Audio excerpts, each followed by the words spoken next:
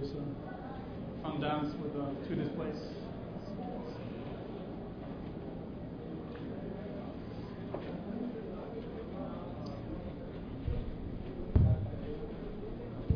Hopefully I won't kill this though.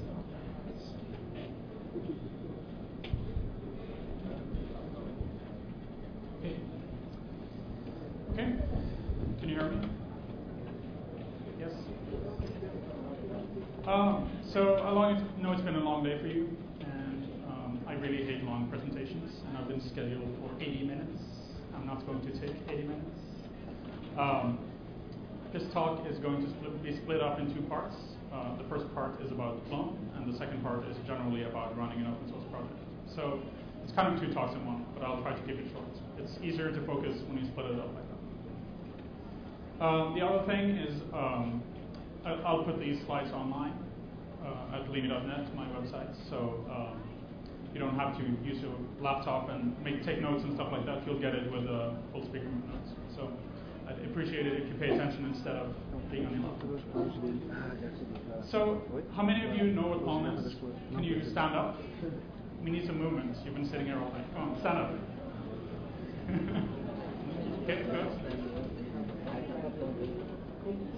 So about half of the people here will find the first half of my talk interesting. How many of you have been to a Plone event, like a conference or a symposium, or not that many? There we go. We need to fix that. Okay. So one thing, I'm very happy to be in Brazil. Brazil has always been very special to Plone in particular because our first translation was into Brazilian Portuguese. The people that did it even went as far as to re-implement the template language for Zope to be able to translate Plone into Brazilian Portuguese. So you definitely go above and beyond when it comes to making software Brazilian. So it's good to be here. It's my first time in South America, and I like what I see, so I might come back. Okay, I'll get started on the talk. It says top 2% open source project here. What does that mean? There's a site called olo.net that measures size of open source projects, how many contributions they have, how much activity they have, releases, all of that. So Plone is one of the top 2% open source projects. Good company with Apache and lots of other interesting projects. And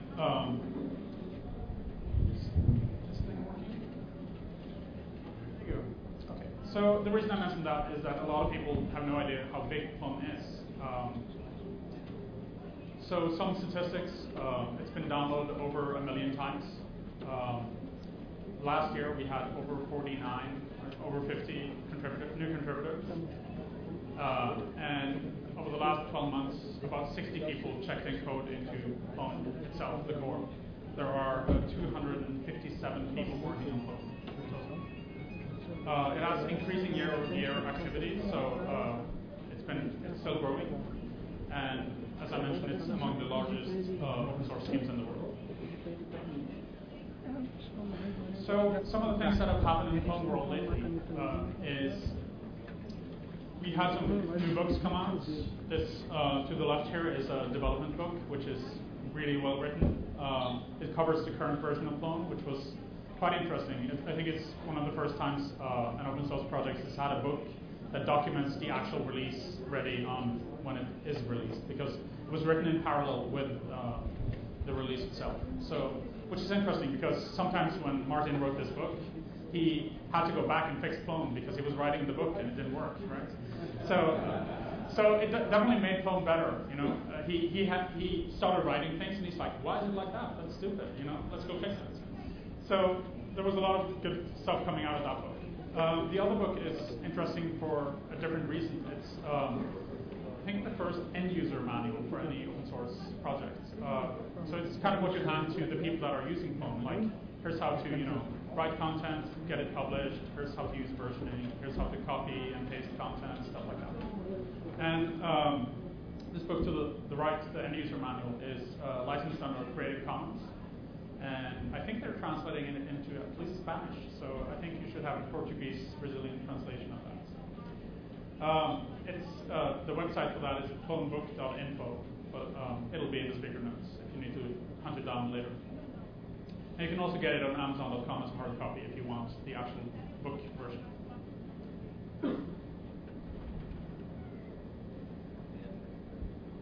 So, what's going on with Plone.org? You're actually the first to see the new redesigned Plone.org, which looks like this. Thank you. So, one of the things, when you do a redesign, you can never do it in the open. There's just no way. You have to do it in secret. Like, if you have more than 3 people involved, it'll be a disaster. So, we've been working on this for the last, I guess, 6 months, and it's more than skin deep. There's a lot of reorganization in the different sections here. I guess I can try and see if it'll switch me over. I have a meeting at Google. I have lunch at Google. Okay. Let us get lunch out of the way. So, okay. Well, it's a little bit offset, but this is the actual HTML of the page. We use some things like this to pack a lot of information on the front page without making it very crazy. We have a documentation section like this. Of course, you can't see the fun parts, but we're trying to make it easier to get into Plone. And there's a lot of rethinking of how you approach Plone. So I'm very excited about that.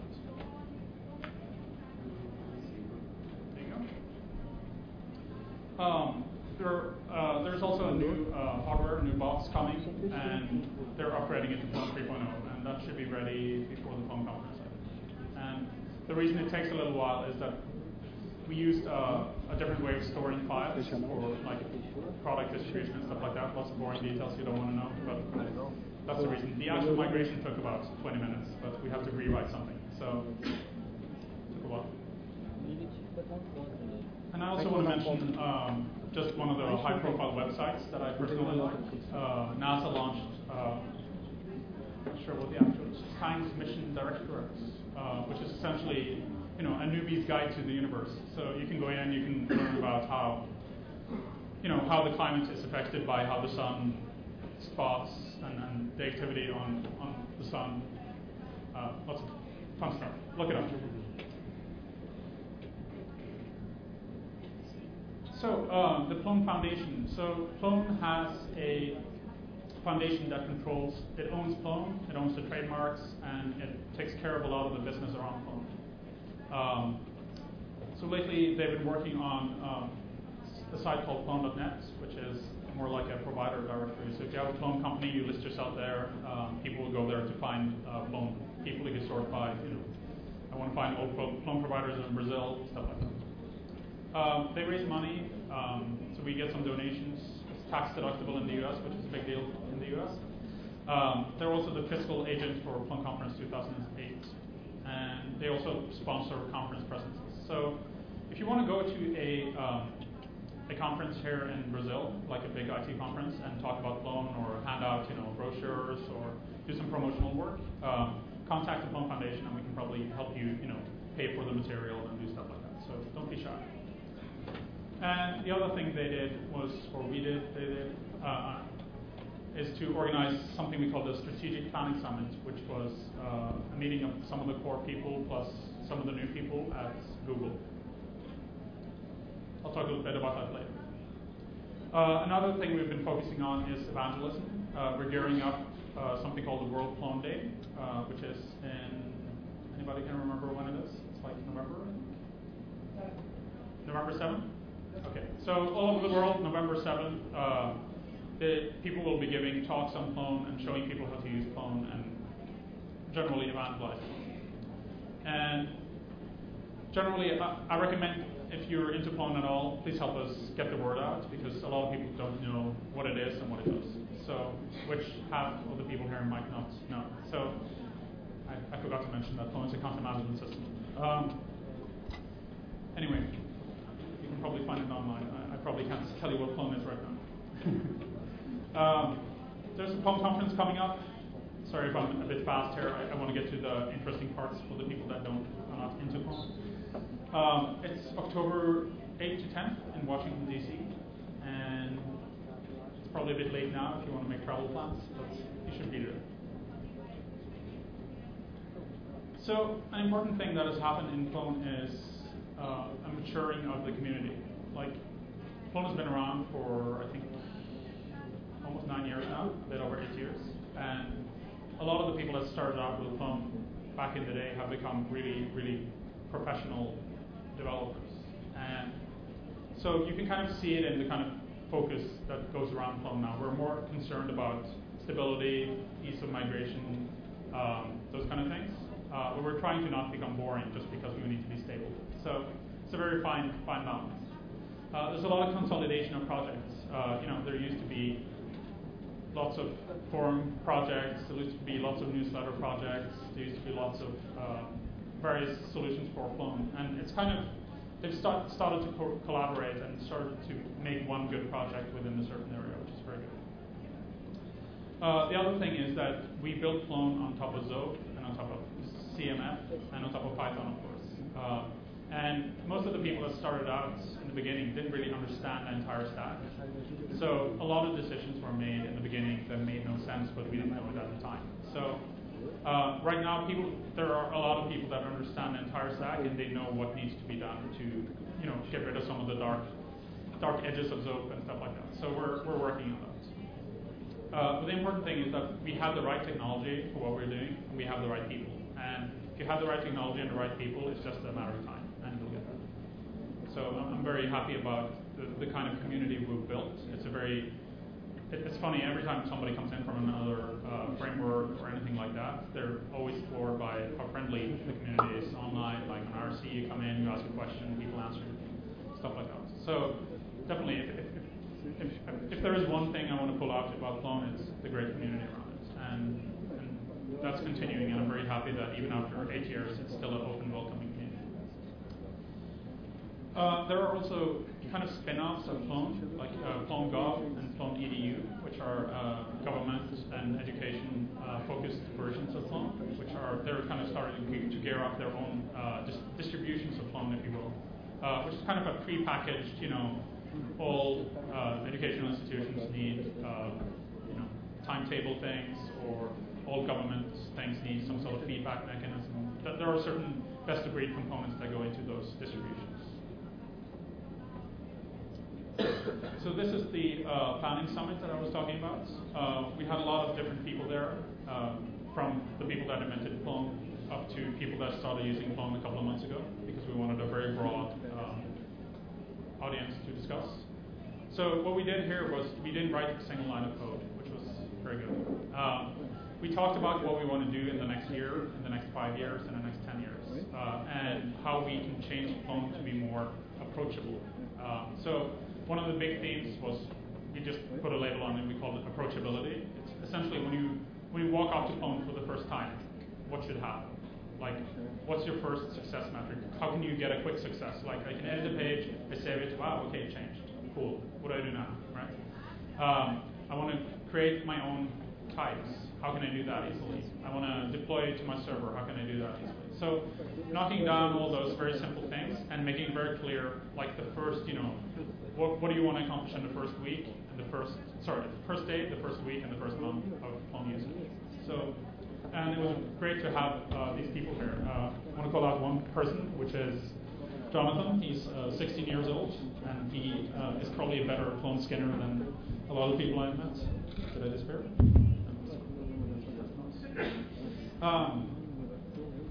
So he was part of the, Google has something called highly open participation, which is kind of like summer of code, but for high school students. And he was part of that. And he's done an amazing job in getting involved with the Plone community and doing lots of valuable stuff. And he's coming to the sprint in DC, which I'm very excited about. So the stuff that came out of this, we did a lot of brainstorming, lots of sticky notes, lots of voting, lots of running around.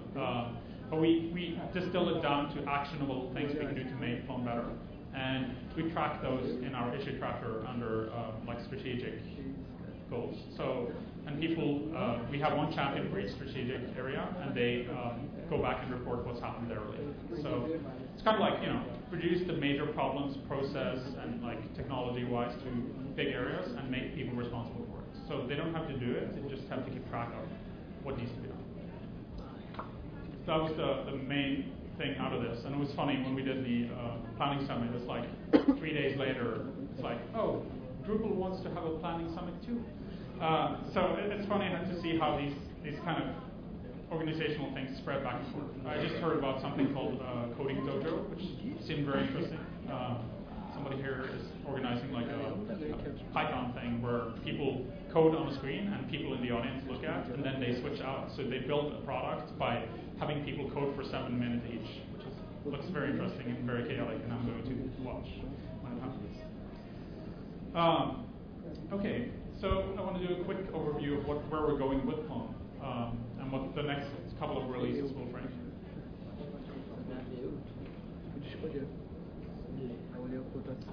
So one of the things that's happening in Plone is there's been a lot of research done. People have been looking into a lot of different things like relational database connectivity, like SQL alchemy, stuff like that. Blob support, which makes it easier to handle, like if you upload a 600 megabyte file into Plone, what happens? How do you version that? We've been working on making Plone start up faster. So it used to take 20 seconds to start up. I think now it takes about 7. In the current trunk, which is not a release yet. We've been working on how we can make developers more productive and how we can make it easier to be a Python developer in Plone land. Because, Plone has a lot of historical baggage from back in the day when it was built on top of Zope and on top of CLM. So it's very complex right now. And we're making it easier. We're reducing the number of concepts, getting rid of stuff, and making it easier to get into it, even though you have never touched Plone before. If you know Python, you should be able to get it. There's a lot of stuff going on in very mature areas like replication, storage alternatives, indexing, all these like if you have 5 billion documents, what do you do? And a lot of this stuff over the last year has gotten critical mass. Like it's gotten to a point where people started using it, and people are using it in large sites, and people are doing a lot of performance testing and eliminating bottlenecks. So it's becoming a lot faster, which is good. So and these things will land in Plone in the near future. It's open source, I can't promise anything. So one of the things we want to do more is to reuse Python stuff without reinventing it in Zope. So one of the things that we had a hypothesis in the beginning that the way Zope 3 is a break with Zope 2. These are different approaches. And Zope 3 has a very explicit goal to make it easy to take a Python component and put in some glue adapters and keep the Python component the way it is and make it work with Zope and Plone and whatever is on the other side. And the good thing is that has happened. There are a lot of examples where we use SQL alchemy, those kind of things. There isn't a crazy amount of setup to make that work. It's pretty simple. It's simple, thin glue layer in between. And the other thing that is exciting is WSGI, WSGI, which you probably, I assume you have some talks on that. If not, you should. We have. Good. So WSGI allows us to play nicer with other frameworks, like if you want to integrate with TurboGears or Django or any kind of other Python thing, you can easily talk between those things. And it's also easier to separate out things that are common, like authentication or session handling or stuff that everybody needs in every application. So it's a really cool thing because we're moving a lot of the stuff that we had in Plone out of Plone, and a lot of the things that were Zope are now Zope independent. So if you have a TurboGears application, you can use the repos.foo, which is an authentication front end, on top of TurboGears without having Zope.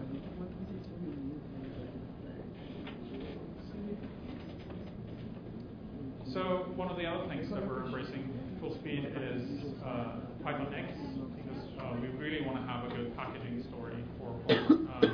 And the reason why we're so excited about this is that Plone is more like an operating system than a simple one-time application. You add things into it, you run applications inside of it. And if you don't have a good compatibility story, a good dependency story there, you're kind of screwed, which is what we are now, right? So it's hard to know if you upgrade a component whether it'll work with all the other things that are in it. So this sets us up for much better dependency handling, and in the future, what we hope to have is something like you go to the Plone setup screen, it says, Plone 4.5 something is available. If you upgrade, or you can upgrade because all your products that you have installed on top of that have been upgraded to work with the new version. So making it more predictable whether you can upgrade or not.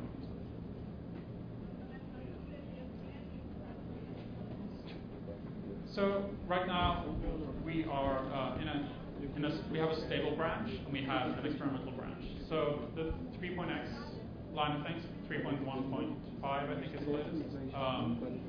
They're very small, they're very focused, and they're 100% compatible with 3.0. So if we break anything, that's a major, major issue, and we won't release it. So Plone 3.1 added things like improved visual editing, some portlet magic, or not magic, removed some magic actually. And in 3.2, one of the big things is that we're switching everything over to X. We're making the unified installer the same across all platforms.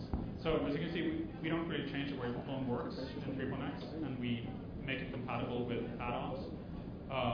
But we try to improve the things that can be improved without affecting compatibility. And these 3.x minor releases will be out every 6 to 9 months. So 3.2 is coming up now, which should be a couple of months away, I guess. And every month we have a maintenance release, which is pretty cool. Like, it's amazing to have that kind of stability that you know that once a month there will be a new Plone bug fix release. And the fact that people can work against those. So if you discover a bug in Plone that is critical for you, you can put it in, and you know within a month there will be an official release that has that fix. So that's very cool. There's a lot of process improvements in Plone that are not code. It's more like making it more mature, making it more predictable. So in parallel, we're working on Plone Trunk, which is what will become Plone 4.0. And I guess I'm showing my age with the Amiga boots disk here. But so Plone Trunk now is going. The next release, major release of Plone, goes back and it rethinks a lot of the things that we have had since the beginning. Because a lot of the things, I don't know if you were around and doing web development in 99, 2000, 2001. Performance was not a big issue. There weren't that many people online. So, but now it's a big thing that we need to make sure is doing well. And there's a lot of things, like I said, people didn't understand the full extent of the stack they were building on. They were reinventing things that already existed that they could have improved. So we need to go back and revisit some of the decisions we made and throw out some of the stupid things that we decided to do a long time ago. So Plone 4.0 doesn't really have a release date yet. What we're doing right now is to say we go through everything and we decide how many things we want to break or pull out or whatever we want to do, and then we set a release date. So, but you have a new minor release coming out every 6 to 9 months and a new maintenance release every 4 months. But I'm very excited about this because, like I said, people are so professional now. I mean, people are amazing in how they have these massive structures. Like the company that I helped start in Norway, we're doing a very big project for an electronics retailer in the internet. And I think they every night they load 40,000, 50,000 documents into the thing to test performance in every possible way. And lots of very advanced testing. So it's pretty cool to see that happen. So the goals of Reboot is essentially two things. We want to make it simpler to use Plone, and we want to make it go faster. That's essentially all we want to do. Of course, it's more complex than that, but keep the goals simple and the implementation we'll get to later. So I just want to show an example just so I don't talk about very dry things. So this is one of the examples of how we can simplify the user interface. If you read my blog, you probably see it. So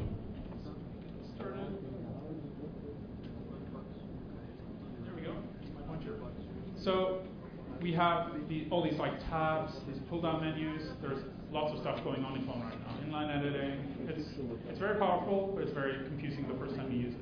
So this is how we want it to look, with a single edit button and a way to add new things. And so we hide a lot of the complexity. It's not gone. It's just hidden because you don't need it in your face all the time. So when you click the edit button, you get this thing, and then we move the sharing options to history and other advanced things over here, and you focus on the actual documents. We made the visual editor much simpler. this is something I can talk about for hours, but we're retooling how you do rich media in Plone. So making it easier to work with like movies and maps and all sorts of like embedded things, and also inserting different things. I don't know how much you can see of this. Anyway, it's a talk unto itself. But we're making it simpler to work with Plone, and I'm very excited about this because I wanted to do this for about 7 years. So, see, and we move things around a little bit. The status you can change inline because a lot of people forget to publish things. So I'm excited about that, and that work is starting now next month during the Plone conference. This is my last slide of this part, and it's the only slide I have with bullet points. I hate bullet points, but I need some of them. So bullet points suck, but notice how this thing has profit at the end, and there is no missing step. So there is a star though, which is for Brazil. I don't know how easy it is to start a company here. I've heard horror stories. So the starting a company is cool, but it might be less cool in Brazil than in other countries. I like people that make it easy. So one of the things is that it's interesting because when you get to be an older open source project, you need to fight preconceptions. Like I need to fight the ghost of Plone 2.0, right? So people tried 2.0 and they were like, I don't like this. It kind of sucks. It's kind of slow. Plone sucks. And then they go over and do something else. 5 years later, they come back and said, yeah, I tried Plone. It kind of sucks. And I'm like, so what sucks about it? Oh yeah, no, I tried this thing, that didn't work, and didn't have versioning and all that. I'm like, we've had versioning for 5 years, what are you talking about? So if you haven't looked at Plone lately, go back and have a look. It's super easy to install now, especially with the unified installer. You run one command, it installs on Linux or Mac OS or Windows, whatever you're using. You can also get involved by translating, documenting, testing. I think we have a pretty good Brazilian translation. My Brazilian is a little bit rusty, but it looks good to me from a distance. So, but have a look at it. Like, if there are stupid things going on in Brazilian translation, we need to fix that because that's the second level of user interface. Is if you have bad translations, your product looks really retarded. So that's a good thing. There's a lot of documentation work going on. There's a lot of testing work, like retrofitting testing and writing tests for Zope or Plone components. And also get involved in making it better. Take ownership of a particular area and that you're interested in and make something that kicks ass in that area. And the cool thing about Plone is that it makes a lot of money. Like, I think it's been estimated that the total Plone economy we have 350 companies doing Plone now. And they pull in like, I don't know what it is, $400 million a year or something. It's crazy. So there's a lot of money in doing Plone things because it does something out of the box and it solves a real problem. So if you want to do Python and make money, Plone is a very good approach. So profits. Are you up for it? I'd like to see a South American Plone symposium. I think there's a lot of energy down here. There's also something called Plone Connoisseur, which is mangled that, of course. But Plone Connoisseur, I think, is Argentina, Chile. I guess it's Spanish-speaking parts of South America. And they're doing a lot of things, and they're responsible for the World of Plone Day, actually, which is pretty cool that they started that, and now it's spreading to the entire world. So a symposium, for those of you unfamiliar with the word, it's more like in Plone terms, it means like a smaller conference. Like it's 50, maybe 100 people, very like simple. Keep it simple and keep it cheap, and just make things happen and get people excited about talking to each other. Because it helps to have a symposium in your own language. So I don't know whether you could actually have a conference with people that speak Spanish and people that speak Portuguese, and whether it will work out, or whether you would have to have everything in English. Probably less interesting. But I'd like to see something like this. So, and the foundation will help doing these kind of things if you need financial support or stuff like that. So definitely think about it, because you seem to be doing a great job with Pycon here. So. Okay, that's the Plone parts. All those of you who left or not interested in Plone can go back in. I will now talk about the interesting things.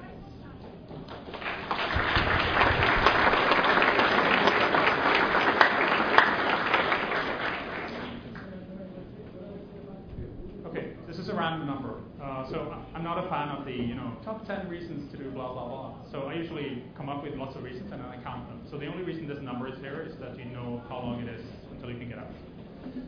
So we've been using 30 minutes. If we're lucky, I'll get this done in 20 to 30 minutes, and we'll have about 20 minutes of questions in the end. So something I didn't mention, sorry, I should have done that in the beginning. If you can write down your questions. I'm not sure who's handling that. Should have, okay. And give them to journalists or keep them in mind. You know, it's hard to keep a question from the first part into the second part. And ask the hard questions, okay? Don't be shy. Like if you think, you know, what are you guys doing now that Ruby on Rails is building the best CMS ever and have been doing that for the last 4 years? But I mean, ask questions like that, right? So, and I'll give you a straight answer because we're open source and we don't lie. So, occasionally lie, but it's for your own good. So, first point, all marketing is bullshit. I don't know if you can see this, but this is a very long, this is like actually a physics professor at University of Missouri. He talks about these like ways of, you know, calculating mass and Newtonian physics and stuff like that. And he's like, this is how you usually do it, and that's bullshit. It's like, he just, there are certain things that you just take for granted that they work that way, and if you look at it, it doesn't make any sense. So the thing with, to think about in open source in general is that if you have a good enough project, you don't need marketing. I'm not saying marketing is a specific thing, but messaging is a different thing. Like having a good website is cool. It's not like you can have a sucky website and win because you can't, which is kind of sad. So you need a good website and all that, but don't think marketing. It's not marketing. It's communication. It's talk to the people, make sure they understand what your product is about. Trying to one-up the commercial people on marketing will not work. Like if you're fighting Al Fresco selling content management, they have an army of people producing glossy brochures. You know, you can't beat them on that front. You need to attack differently and attack them on their merits instead of attacking on the glossy brochure. So the thing is, like, people spend a lot of money on proprietary solutions, but eventually they come around and they start doing open source. That's just a very strong movement. And we kind of have the luxury of time, whereas companies do not. Companies need to be profitable. If they start sinking, they need to do something radical. Open source doesn't go away just because, you know, nothing happens for a year or two in terms of income. So just keep that in mind. Don't be, you know, led astray by glossy brochures and focus on what you're good at. So the other thing, all this stuff is very obvious, by the way. So if you run an open source project, you know all these things. I just want to make it clear some of the things that you have to think about if you're starting your own little project. Never underestimate how much this matters. Like, I don't know if you've ever tried reporting a bug in Firefox or anything like that, Bugzilla. There's like a billion bugs in there, and nobody looks at them. But they recently started really maintaining their issue tracker and started closing bugs and started getting better at that. And that's your, you know, one of your first lines of defense. When people report a bug, you need to make sure it gets listened to and you do something about it. And figure out smarter ways of categorizing things. You know, spend a little time tweaking your process. Make things as easy as possible on all these like administrative things, because you don't want to spend any time on this. So, and make the actions on how to fix things as clear as possible, so anybody can jump in and help things. I love this one. This is actually a real World War II poster from England. So they had these things hanging around when they were at war. It's like, keep calm, carry on. You know, like there's a war, but no panic. You know, and that's what I want to talk about. It's if you do an open source project, there will be slow periods, right? There will be periods where you think like, we suck, you know, everybody else is innovating, we're in this like phase where we need to fix a lot of things and not a lot of exciting things are happening. There are competing frameworks and competing projects that are doing some things that are similar to what you do, whether they're proprietary or open source. And, you know, just keep calm. There is no need to panic. Like, keep working on your project, improve your project, and improve your own skills. And you'll get there eventually. People have a tendency to go, oh my god, you know, new shiny thing. Let's all switch to new shiny thing. But old shiny thing can be made good too. So keep that in mind. Don't panic. competition is always good. So one of the questions we always get, which is kind of, it's silly on one front and it's totally understandable on one front. It's like, oh, what does Plone do now that Ruby on Rails exists? Or what does Plone do now that Django exists, right? So if you're not into what these different projects do, that's a natural question. Like, will Plone disappear because Django is popular? But they don't do the same things. But what they do, they force you to refocus, right?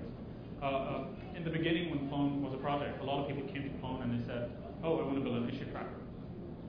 I'm like, well, we're content management. You can build an issue tracker inside a content management system. You probably shouldn't, like, it's not what we're able to do. So it forces you to refocus. And I was very happy when, especially when Ruby on Rails started the whole like new framework, agile framework thing going, and Django came around, and pylons and turbogears and all those things, because all the people that came to us and said, hey, I want to build an issue tracker, I'm like, over there, there's a project called pylons, use that. Bye.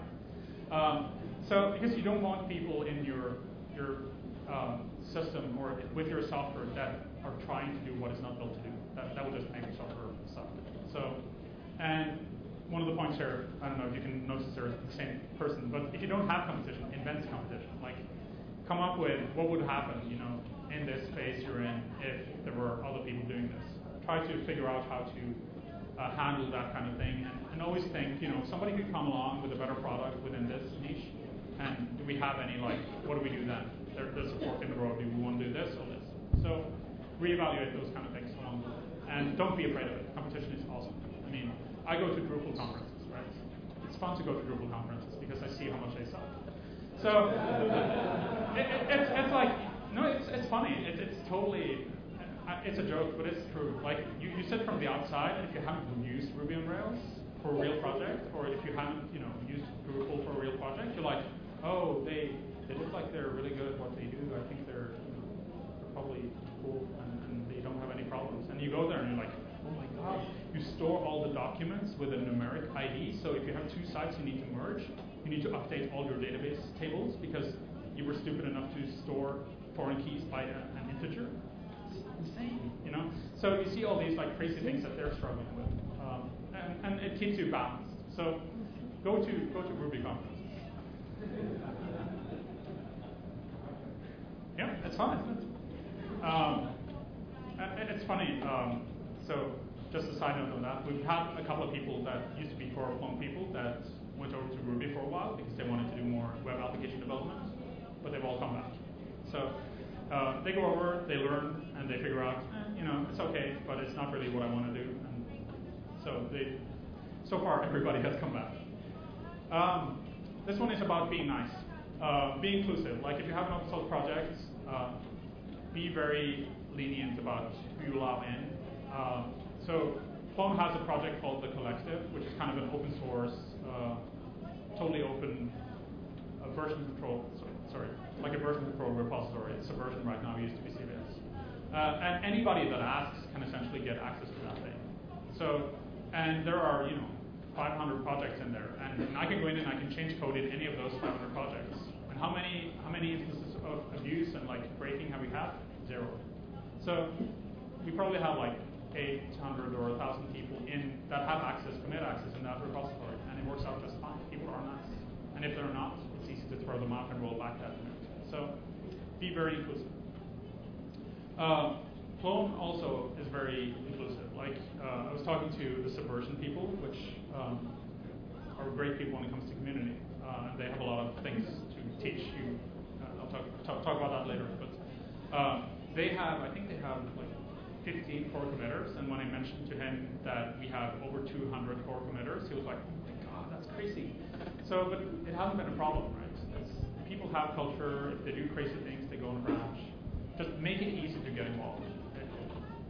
Version control systems don't fight it. One thing to watch out for, though, is that there are certain types of people that can really ruin a community. I think there's a saying, I think it's the Subversion people again, they've kind of written books about this, and they have a great talk called Poisonous People that is a Google video. And if you want to manage an open source community, that's a great talk. They talk about how certain people you need to get rid of. It's just a fact of life. You can't be nice to everybody.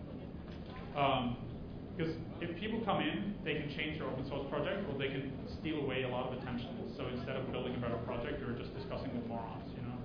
And you don't want to do that. Flame wars, all that stuff. So I won't touch on that particular thing because it's been done so well in the Poisonous People talk. But look that up. It's a great talk, and there are a lot of things you need to make sure to nip in the bud, because if these people are allowed to talk on behalf of the community, people come in from the outside and they think, oh, all these people are idiots. Just look at this. So be careful. Start a company. Again with a star. So it's possible to run a very simple company easily, at least in Norway. It's the only place I've run a company. But the first couple of years, our company was 3 people. We had like 4 or 5 people for a while, and now it's up to, I don't know, 15, 20 people, which is, and we take on massive projects. So we, for the electronics thing I was talking about, so we, as in, I don't work there anymore, but I started that company, so I'm still involved on the board side. They took on, the competitors they had in the project they were doing were Microsoft, IBM, and I can't remember what the third one was, but like massive companies. And they won it with like 7 people on their payroll, because they say we can do this, and we can do it for this price, and here's why. So you can definitely make this happen without being a very large company. The other thing, if you start a company, if you only listen to one thing I say today, listen to this. If you start a company, pick high return things to do in the beginning. It might be slightly different, but one of the things that is very high return in open source is teaching. So when we started our company, I was full-time traveling the world teaching people how to use Plone. And what's cool about teaching people or doing training is that it's very limited. It's like 1 week and it's over. You have no responsibility, no maintenance, no nothing, right? It pays really well because you're an expert, right? You need to get paid well. And you're always an expert. Like if you've been using the system, you're better than the people that hire you, obviously. So there's very little risk. It pays well, has a predictable schedule, and it ends. It stops. You know. So you can say, you know, next month I'm doing 3 trainings, and you know your schedule ahead of time, and you know how much money that will go in. So it's a fantastic way to start an open source company is to do training in open source, or pick something different. Like you know how OpenOffice works. If people are considering moving from Microsoft to OpenOffice, offer OpenOffice training. This is the most boring, but it's not that complex really. You need to care about 3 things. It's ownership, like who owns the code in the project. You need to care about licenses, like BSD, GPL, whatever. And you need to care about trademarks. And I'll go through them. So ownership is a very ominous thing. Like who owns a piece of code? It's very hard to answer that. One of the things that we were very lucky with in Plone is that from day 1, pretty much, we had this contributor agreement that people signed to get access to commit code to Plone, which means we can assign the ownership to Plone Foundation in this case now. But in the beginning, it was just like a group of people. It was assigned to me and Alex as the founders of Plone. And what that allows you to do is that whenever somebody steps up, you probably all remember SEO versus Linux, right? So they said, oh, we own some stuff in the Linux code base. We won't tell you what it is, but we own some of it, you know? And by having a contributor agreement, you can say, you know, fuck off. We own this code. We have papers here. If you have any issue with this, if you find a specific piece of code, here's the guy that put that in. Talk to him, you know? And worst case, you have to back that little piece of code out. But you don't get into these like massive, ridiculous fights. And especially with software patents, this is becoming increasingly important. You probably know about Moodle, which is like a courseware kind of thing. I think it's PHP. Anyway, God bless them. Anyway, they have a problem now because there's a pretty evil company called Blackboard, which has the same kind of software, and they have massive amounts of patents in this. And they've just acquired their only competitor, so they were the only one in that space. So they have all the patents in that area. So you can't really fight patents, but at least you can fight, you know, we wrote this code by ourselves. We have it in here. Worst case, we'll have to reimplement different. They can't shut down the project. On licenses, it's very simple. Pick the appropriate license. There is no right license. Like there is a ideological parts. So some people care about the extra things that GPL gives you. Plone we do, but I'm also happy to open source things under BSD. The core thing is to figure out how people are supposed to use the product. The reason we have Plone under GPL is that we don't want somebody to take the Plone and sell it under their own name, because it would be giving Plone a bad name, and it would be bad for the people involved in the project. It's better when everybody's pushing the Plone brand as an equally shared brand. And don't pick crazy licenses, please. Like, don't go for things that nobody else uses. Like, stick to. I know this is controversial, but so Google Code has reduced the amount of licenses you can pick to, I think, 7, and those are the 7 most used licenses in the world, and they cover pretty much every spectrum of usage. And so picking one of those is a good idea, because it's hard. I mean, once you get into this and you start combining things, it's a nightmare to keep track of the different licenses. But decide that in the beginning, and if you redecide, make sure you have the ownership in order. Because if you have the ownership assigned to one entity, you can make that entity change the license. We could potentially change the license of Plone to BSD now if we want to, because the foundation owns Plone. Linux can't change their license, because all the people that put code into Linux have not said it's okay that you can change license on my piece of code. So, very important to have that at the beginning. Sorry, lots of ranting about law. Measure everything. So when you do a project, make sure you have stats on everything and keep historical data on everything. Because people perform to the level you measure. So if you set a very high goal, people will stretch and they will try to hit that goal. They might not hit it. That doesn't really matter. But if you measure, you win. I mean, it's that simple. Like, the reason Plone used to suck performance-wise is that nobody measured it. Like, there wasn't a nightly, oh my god, something that was checked in yesterday made the code base twice as slow. Nobody knew. We just did a release and it's like, oh, it's slower than the previous release. That kind of sucks. When did that happen? And then we need to dig back, So do things with regular intervals, like run a test suite, time the test suite, do some functional tests, time them, and record them somewhere, like in a CSV file, so you can stuff it into OpenOffice or Excel or whatever, and make nice graphs and say, hey, we've improved performance. Because the other thing we do is to use Track. So Track has this progress bar report. It's like, oh, we have assigned these 50 issues to Plone 3.1.4, and until those are fixed, we won't ship it. And it has a progress bar, and it says, oh, we're 50% of the way there. People love progress bars. They're like, oh, I'm going to fix a bug, because I'll push the progress bar up 2%. So it's silly. It's just basic psychology. Make sure things are visible, make sure you can see progress, make sure there's data everywhere, and make nice representations of it. So keep track of that stuff, because it makes things fun. So be opinionated. So one of the reasons, I don't know, there was a paper that hit Slashdot or Reddit or all these sites a while ago that says, why open source has problems when it comes to user-friendliness or usability. And he went through all these things that they can do to get better. But one of the core differences between an open source project and, let's say, something like Apple or more opinionated companies is that they have one strong leader that says, no, we won't do that. That makes no sense. And in the case of Plone, I'm that person. I say, no, sorry, go ahead and do that in your own project, but it makes no sense for the core. And be opinionated, have strong opinions on things. But back down when you're outnumbered. I'm on the Plone developer list and I say, hey guys, how about we do this? And everybody's like, are you on crack? We can't do this. This is impossible. And when sufficiently many people have asked me whether I'm on drugs, I say, okay, maybe it was not a good idea. So be willing to do that, but have strong opinions. And I don't think strong opinions is a problem in open source. You all have strong opinions, right? But focus them and make sure they're focused in the right direction.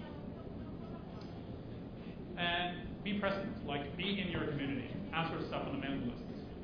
I've been pretty bad at that lately on the user list. I used to answer any kind of unanswered question to all general lists I would answer. And it's hard to find time for that, but it pays back later. And make sure to find some time to inspire and lead the way. Take a week off, go to Brazil, sorry. Spending a week after this in Brazil. But take some time to think and come up with the next year of goals. Do these strategic summit things if you can do that. Even if it's just 3 people sit down and say, hey, next year, what do we want to be with the project? And what do we want to do? So make time for thinking. Don't be a hater. I don't know if you have Gatorade, but this is Haterade. So, be nice to other projects. There's a reason they do things differently. If people do PHP projects, don't hate them. They deserve sympathy. I mean, it's hard for them to do PHP, but they have reasons to do whatever they're doing, and they have cool things. Like most projects have a couple of things that you can learn from them. And if the entire project sucks, they probably have a good community. So they have to, or else they wouldn't be around. So there is always something you can learn from other projects, and sooner or later you'll have to go to them and ask them about something. Especially within the Python world, I just love it when people hammer on other Python projects, and they're like, well, WizJ is coming, and probably in a year you'll be using its code. So be nice. I mean, it's not a competition. This is not for the competition. Other open source projects are your allies, no matter if you're not using the same languages. And make it social. And I'm not talking Facebook, social. So do things like this. Do sprints, workshops, do meetings, meetups on the weekends or during the week. Have a Plone local user group or a Python user group. I'm sure you have lots of them. And make a conference as soon as you can. As soon as you think more than 20, 30 people will show up for your project, do a conference. It's possible. First Plone conference was, I think, 50 people, and it was fantastic. So the other thing you can do is, as a stand-in for that, is stuff like IRC, like chat rooms, stuff like that. They steal a lot of time though, but it's a great way to start building a community when you're a smaller project. So people are always impressed that they can go and talk to the people that made them. So make all the hard decisions when you're face-to-face. Don't discuss things on the mailing list. If you have a really hard problem or a major shift you want to do, don't do that on the mailing list because it will go on and on forever. But the people in the same room, worst case, fire up whatever kind of video chat you can have and try to get as many people online as possible and talk among people. Because doing stuff on mailing lists is really bad when it comes to the big decisions. On the small things, figuring out things, it's awesome. But do the major decisions face to face. Don't plan too far. Everybody says, plan far ahead. Well, do that, but don't assume that will happen. You can't predict the future.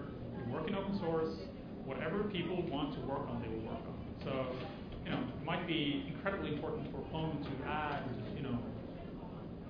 ability to do dishes and laundry and stuff like that, but nobody wants to work on that, then it won't happen. So you can try to predict the future, and you can say, hey, wouldn't it be cool if we did this to get people excited? But don't stake your future on that because things change all the time. So if you want to head in a particular direction, get people excited about that. But don't say we're planning to go here. That's it. So get them excited about whatever direction you want to go.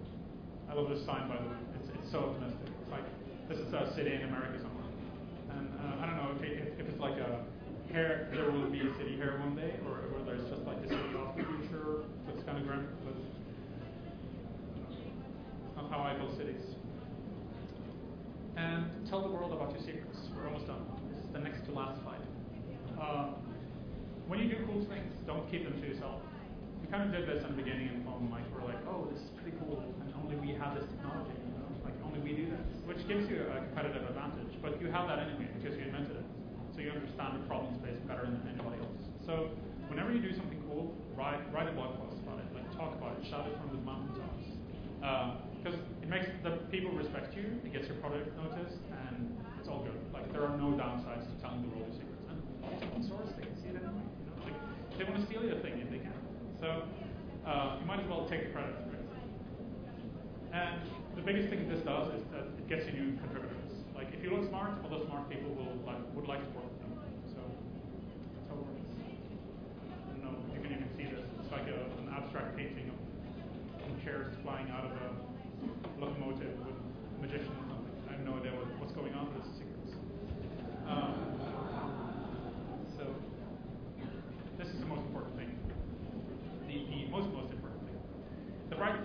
people can change the world. I kind of joke sometimes that I could run Plone with 5 people, and it's true, but it's not the same 5 people always. You know, that's why we have 200 of them, because we can switch out those 5 people. But at any one point, there are probably 5 people that are very important to Plone, and if you keep that focus, you can do anything. So think about that. 5 people, you can build anything. And that's it. Thank you.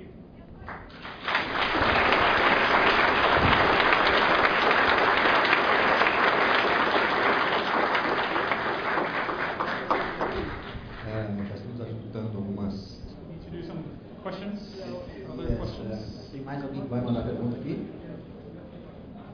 Chegou. Quanto tempo nós temos ainda? Só para ter uma ideia. Okay, we have some 25 minutes. Yeah. 5 minutes? 25.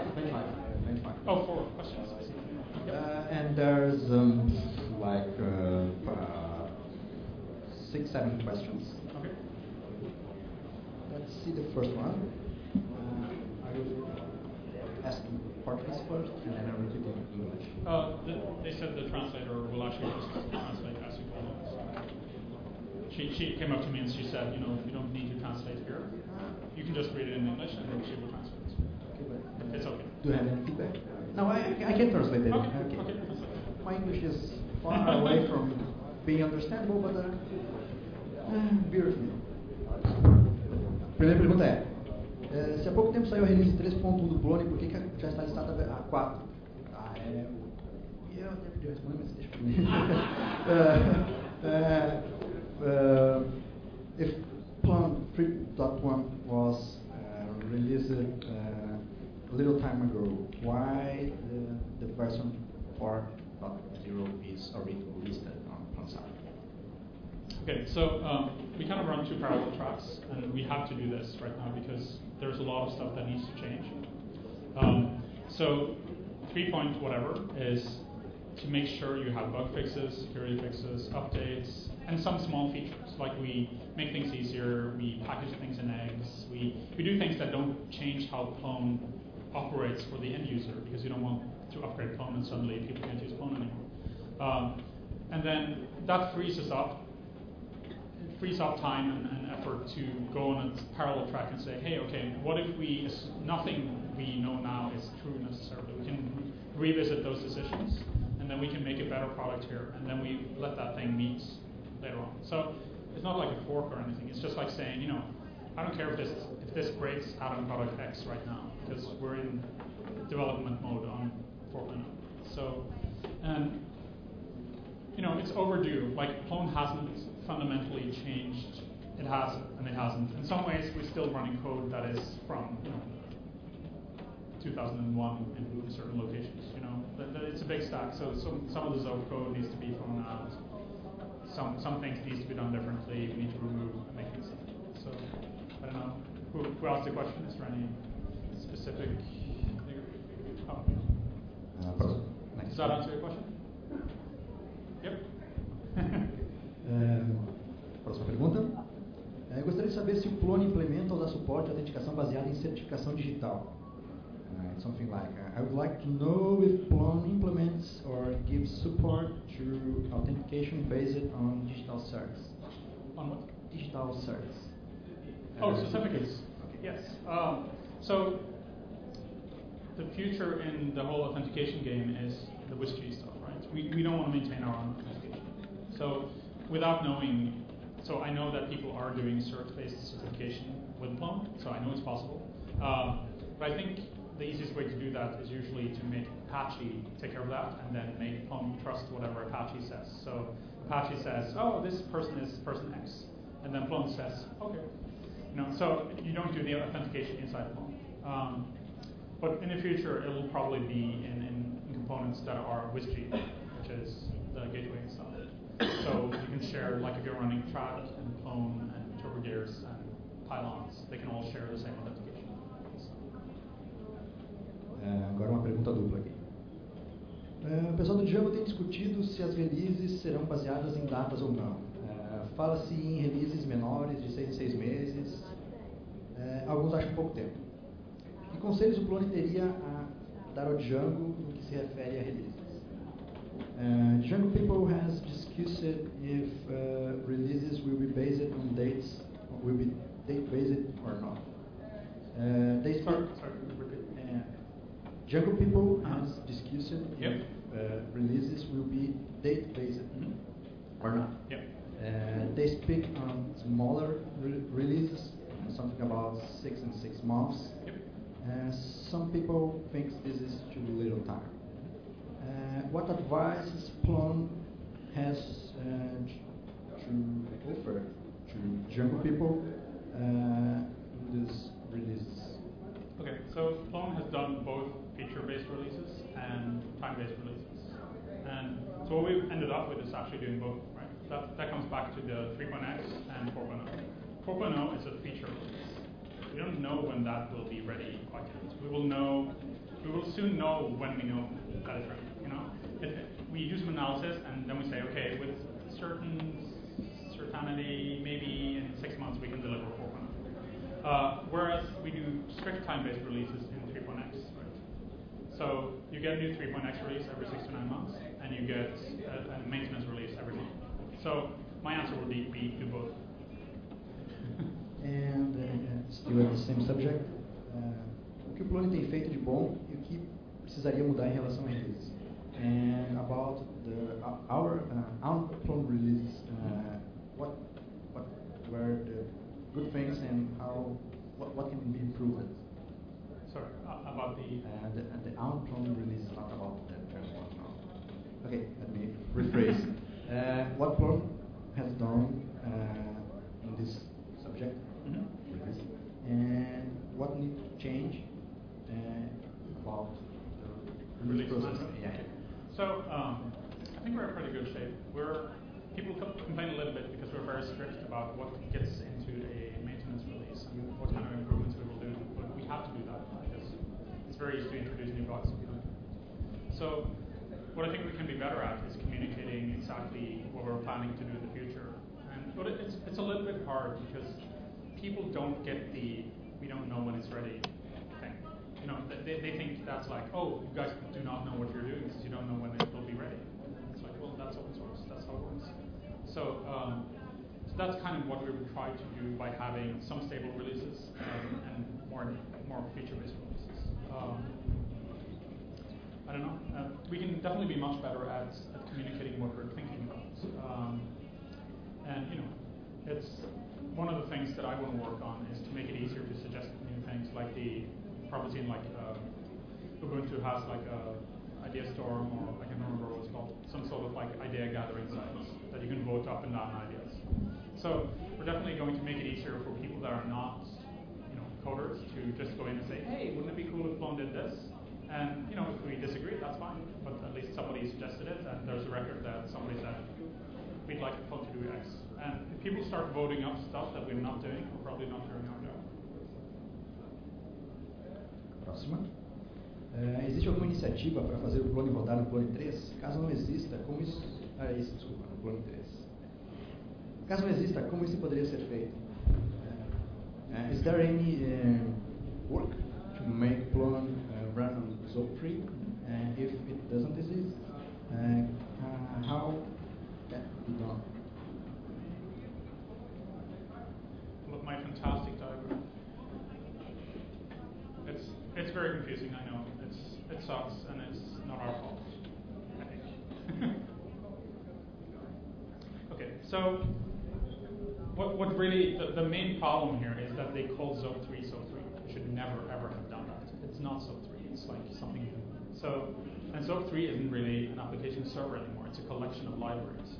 So I'm lobbying for them to like rename it into like the Zob libraries or something like that, because it's not really an application server as such. It's just a collection of stuff you can use in any Python framework.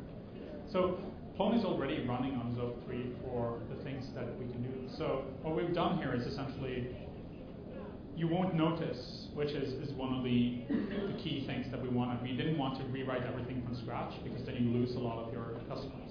So, and we have a lot of customers that pay good money for us to do this. So we've taken one component and said, hey, Zope 3 has a better story for, let's say, authentication. Let's switch to that, and then make that transparent so that when you upgrade to Plone 3, you got a new component for authentication. That was Zope 3 based. There are still things that live in Zope 2, but this part becomes smaller and smaller and smaller, and will possibly go away. But it's not a goal in itself. Like, there is good code in Zope 2 too. It's just like people don't see. They just have this like very broad brush and they say, oh, all Zope 2 is bad, But there is good stuff in there too. But it could definitely be refactored. The other way they do it is the WSGI stuff, right? So Repose, which is another bad name, but it's a clever name, but it's a bad name. Repose has taken Zope and made it into a WSGI application. And that's probably where Plone will be headed in the coming releases. So what happens then is that you take, Zope has fantastic granular security. How about we pull that out and make that available as a WSGI component instead of living inside Zope, so everybody can use that and have names and permissions and ACLs and all that stuff. So essentially two directions, I guess. A lot of stuff will move over to Zope 3, and a lot of stuff will move out of Zope to become like pure Python components that are in front of this. So. Sorry? It's a text message. It's a text message. It's a question from Alan. Próxima pergunta. Quais são as iniciativas para aumentar a performance do Plone? I heard that. What's the question? Is there any work to improve Plone performance? There's a lot of work on that actually. Okay, so one example is the templating language. I don't know if you've profiled ZPT as a template language. It's not the fastest, it's not the slowest. It's like middle range performance. So we went in. One of my friends works at YouTube. So a while back he said, all template languages suck, and everybody's done this. Like it's like a rite of passage in Python. You write your own templating language, right? You have to do that. But this guy scaled YouTube. He knows a thing about scaling. YouTube is Python, and it serves up like 10% of the world's traffic. He knows how to scale Python. So, and he said, we're using Cheetah, and everybody's like, oh yeah, we use Cheetah, but because it's fast, but it's kind of ugly, and it's kind of not nice to work with, but we use it because it's fast. So he was able to make a template language that was an order of magnitude faster than Cheetah on big table tests and stuff like that. So we were thinking about switching to that template language because it has a pluggable front end, so we could do the same syntax as we have now and use that. So what happened is that we looked into that, and then we looked at what he had done, because there are a couple of simple tricks he does to make it extremely fast. And that's gone into a project called, the module name is Z3C, which is Zope 3 Community, .pt for pitch numbers. It's a horrible name, it has to be rebranded. But anyway, so they pulled out like the major lessons from the Spitfire project, which is the other one, which you can look up on Google Code, which is the other template language. And now we have most of those improvements in page templates and a page template compatible thing. And Hanno actually sent out a mail just 2 days ago saying he has the full like internationalization support complete, metal support complete, TAL complete, so we can switch it out now. So we can switch template language, which saves a lot of time. The other thing that we're doing is that if you go look at Plone trunk now, it doesn't do what we call globals. So, back when Plone was young and green, we wanted to make it simple to write templates. So we did declare like a global namespace of stuff that would be useful. And you use a lot of that, but you don't need to recompute that for every page. So we've gotten rid of that concept, and now you're explicitly saying, hey, I need those 3 variables, don't compute any of the others. And that makes Plone much faster. So if you look at Plone trunk now, you can't use Plone trunk in production because it's missing some things, and some menus are not working and stuff like that. But it's much faster. And I've also posted some benchmarks to the mailing list if you're interested. But our 2 priorities is make Plone faster and make it easier to use. That's what we're doing with Plone 4, nothing else. We don't even want to add features if we can avoid it. We just want to make it fast and easy to use. Próxima. Qual é o maior case de Plone que você conhece? What's the biggest Plone case you know? How do you measure biggest? Amount of users, traffic, I don't know. So it's an online magazine called Discover, which is one of the top 3, I guess, like science magazines. And they show up on Dig all the time. That's a Plone site. They have a really like sophisticated back end, and they do real journalism. They write magazines and stuff like that. And they're pretty simple-ish setup in front with varnish and lots of caching. They serve up a lot of users. The bigger challenge is to have when you have like 4,000 authenticated users and you can't cache anything. That's when they start becoming painful. So the project that Jarn is doing is it's hard because it's so culturally it relies on cultural understanding. So you have do you know Best Buy in America? It's like a big electronics chain. And then the European equivalent is called Dixons. It's like a British electronics chain. They had like an acquisition spree a couple of years ago. They bought all the small like electronics retailers in Europe. So they own everything. And so they're building an internet for that. I don't know the numbers, but it's pretty massive project, and you can't cheat. Like you can't just cache things. You need to actually be fast. So they do a lot of work on this. So it's definitely a priority, and I don't want Plone to be slow. It's part of the user experience, which is what I'm concerned about. If you click a save button and it takes a minute before it returns, that's not fun. So yes, we are improving performance. Próxima. Existe algo no Plone como existe o kernel Lewis, ou seja, algo para ajudar os iniciantes a programar o Plone?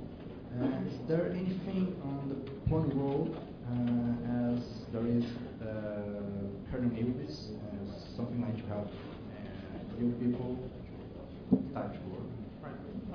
So there's a mailing list that is about, I guess, installation and setup, which is like the initial, get people started and up and running. It's a little bit of a problem because the general list is very unfocused. There isn't a newbies list as such.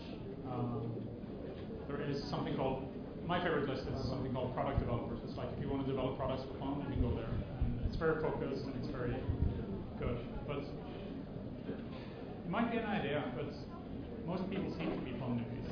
Like most people on the user list are pretty, and where do you draw the line? Like when are another newbie in? So usually we recommend people to go to the RC channel and get some hand holding in the beginning so they get the confidence. But yeah, definitely. The other part of that equation is to give more documentation and like instructional videos and make it super simple to get to a certain level of sophistication in Plone by just watching videos or reading simple documents. So it's about things. If you have any good ideas on those things, I'm happy to talk to you later. Tem mais 2 depois dessa aí. Essa pergunta é meio estranha, mas vamos ver. O que você pensa sobre os recursos do Plone para interoperabilidade entre sites como Alt, REST, OpenID e Data Portability? What do you think about the Plone resource about interoperability between sites like Alt, REST, OpenID, Data Portability, and stuff like that? So Plone 3 supports, Plone 3 and later ships with OpenID. So obviously we're big fans of all of these things. We're also starting to use more REST stuff. Personally, I don't know a lot about it. It's kind of a little bit outside of what I do, but I know there are a lot of people in Plone that are excited about building these machines. So we're also, I think we joined the data portability initiative. So we have people there. It's sorry for the bad answer. I don't really know what's going on in that area, but we're open source. We like these things. We want to make them work. And to me, the biggest thing has been OpenID because I want people to be able to go to Plone.org and sign in without creating an account. Report bugs without creating an account is massive. So, but OpenID is a very geeky technology. Like, when you do tests at Google, you get a totally different, viewpoint of what you can actually deploy. Like how normal people will never ever understand OpenID. So it's a hard problem, but we want to support OpenID, for example, because you don't have to choose only OpenID, which is great. You can say, oh, we can support OpenID too. Próximo. Com o Python novo que deve ser 2.6 ou 3.0, ou assim, 3.0, muito do Python 2.4, 2.5 será incompatível. Em que isso pode interferir no Plone 3? With the new Python 3000, a lot of the current Python versions will be incompatible. How that could affect Plone 3? So of course it affects Plone. I mean, Plone actually doesn't run on Python 2.5 yet, which is kind of crazy. But they broke something very deep inside restricted Python when they did 2.5. So to show like Google isn't using Python 2.5 yet, they're still in 2.4 because of that. Because 2.5 made a lot of changes and improved a lot of things, but also broke a lot of things that people were relying on. So 2.5 was actually not a trivial upgrade. As for Python 3000, right now, I mean, there isn't a compelling reason to switch from a, you know, it's not like an order of magnitude faster. It's a cleanup of the language, right? So it'll take a while before things switch. On the other hand, you know, there are tools to make those kind of things easier, but it's a big stack. It'll take a while before we can do that. But it's one of those things that, oh, we'd like to be in Python 3, you know, but what does it really give you? Until everybody else is in Python 3, then it doesn't really matter that you're 2.5 or 2. So, but you know, people get excited about cleaning up the language, obviously, because Python has a few words that you want to get rid of. So yes, we're doing it eventually. I don't know when. Last question. Do Plone 2.5 para o Plone 3, uma das poucas coisas que não mudaram tanto foi a forma de criar produtos tendo seu modelo UML. Mas isso parece que será também reestruturado. Você tem previsão para isso? Deve ser um pouquinho diferente, mas previsão mesmo? Okay, let's try to translate this one. From Plone 2.5 to Plone 3, one of the things that didn't change too much was the way to create new products using UML models. But this thing, looks like this thing also is being restructured. Do you have what do you say about this? So this thing is being what? Restructured? Okay. Yeah. Okay. So part of the approachability thing that we're talking about on the planning summit is, you know, it shouldn't be necessary for you to load this like crazy Java applet thing to be able to draw diagrams and export that to make a content type, which is currently, you know, probably the simplest way to create a content type in public. So there's a project called Dexterity, which is written by Martin Espel, the guy who wrote that book. And it's usable now in the sense that if you know what you're doing, you can use it. But its goal is essentially the killer app for Zope when it came out was that you could do things through the web. You could click and you can get some stuff. You know, you can get your own type like a form, and you save it and it's persisted and all that stuff. And we want to bring that back to Plone without all the bad things that Z classes and Zope did. So what this does is that you can construct your content type through the web by selecting what kind of fields you want and what kind of restrictions you want on them. And then you can push a button and you get it on the file system as a product, and then you can distribute that and version that. So it's pretty amazing technology. Like nobody else has anything similar, and especially if you go look outside the Python world or in other CMSs, they're not even close to having anything like this.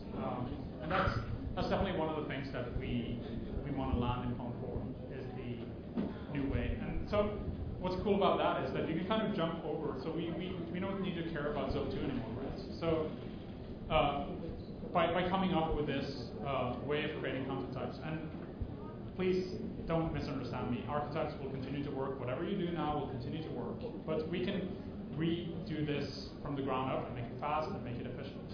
And that's essentially what's happening. That jump from Zope 2 to Zope 3 for content types is a bit special in the sense that it's harder to make it backwards compatible. So we may have to maintain both of those until nobody wants to use the other solution anymore. But already I prefer the new solution. So, I mean, it's one of those things that you aren't forced to upgrade in open source, right? It's not like you can't get the code anymore, or you can't buy the product anymore. So if you have a massive deployed site on Plone 2.0 and the customer doesn't want to upgrade, well, then he pays you to maintain that. So we can be a bit more aggressive on those things, and it's something that is needed. It's also more pure Python, so dexterity can be used outside of Plone. It has Plone-specific bits, but they're in a separate package. So other systems may make use of that kind of type system through the web. So it's worth it, even though it sounds scary. It's like, oh, we're throwing out archetypes, which kind of and kind of not. We keep it working, but we have to do this because so much of Plone's performance problems is tied up into bad decisions made in archetypes years ago, and bad decisions made in Plone. So it's unfortunate, but we have to break things every now and then, and that's what deprecation warnings are. We keep deprecation warnings for 2 releases. If you're still writing code that triggers deprecation warnings, well, sorry, we can help you. You have to update it. Last time question. Does Google uses Plone? Yes, but internally, and so I can't talk about. I don't know. That's a good question. Yeah. So we're not using it in any kind of public fashion. It's not like there will be a Plone, like a version of Plone that is a Google product. We're using it internally to keep track of.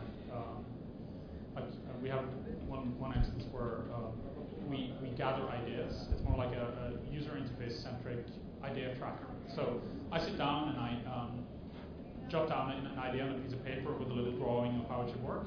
And I hold it up to my laptop and I take a picture of that drawing, and then that goes into the Plone site, which it's just like an issue tracker, right? Which is kind of ironic since I say you should write issue trackers in Plone, but it's a content-focused issue tracker, right? So it's more like it has states and stuff like that, but it's not really an issue tracker. It's more like we have this idea and it's in this area. So let's say, oh, I have a brilliant idea on how Google search for mobile could work, and then you make that thing, you put it into the system, add some description, and it's in there. You know who made it, when they made it, and then you can group them, right? So once every 6 months, you go in and you print out all the things, all the ideas that you had. You have a meeting and you look at all the ideas about what people want to do, and you figure out which one of them you want to pursue. So it's not something you couldn't have done in any other project, but it was easy to do in Plone. It was UML, throw some boxes, click a button, it was done, it worked. So I did it. That's how easy it was. I'm not a programmer, so yes. So they do use Plone, but not in a it'll never be a product, and nothing becomes a product for Google because the amount of things you need to do to scale is insane, right? That's why you can't write the next YouTube as a reusable product. There's no way you do that. So it's the same.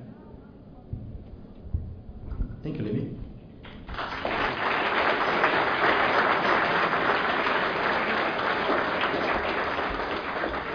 Vamos ter agora, pessoal, um intervalinho, tem um coffee break ali fora, é isso?